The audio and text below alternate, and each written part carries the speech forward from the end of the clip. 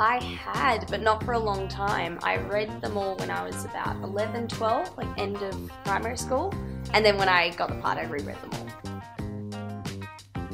We did. We had this awesome stunt department that kind of took us on about 2 weeks before we started filming and just ran us through, here's how to shoot guns, here's how to jump off things in a harness, here's how to fall over without hurting yourself, which is harder than you think. I was really bad at falling over, which is weird because in real life I'm great at falling over.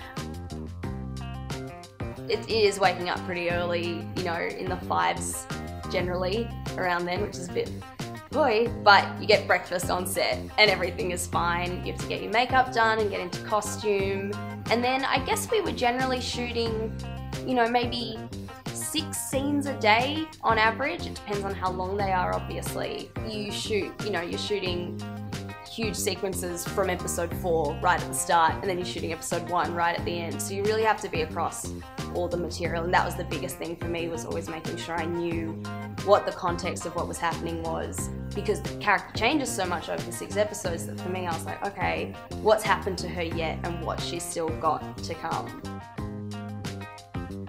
It's such a typical answer, but I feel like the boys together would always get kind of into prank mode or just kind of dumb mode. There's one scene in the show where we're carrying JP, who plays Lee, across a field, and he's like got a leg wound and it's meant to be this big triumphant moment, and the boys were all laughing about some pun they'd made about the word bacon, and I was like, boys are so stupid. No, they were great, they were like lovely, but yeah.